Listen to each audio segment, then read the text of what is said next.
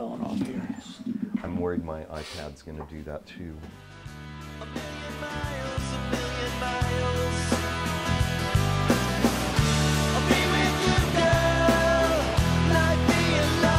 I was always sort of pro digital distribution. I believe that because we could now probably get rid of record labels, CDs, the stores, all the intermediaries that got between us and our fans and the gatekeepers and stuff like that, and be able to sell our music directly to our fans, that it would be a net plus.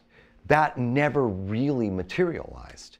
We now have even bigger, even more powerful middlemen that are essentially less generous to artists than the old record company system. And that's quite remarkable. I mean, Silicon Valley is quite innovative in that regard. They've managed to make the old record company model look benevolent, kind, and fair. I don't know for sure that this greater digital utopia will never come, but I would bet a lot of money that it doesn't come.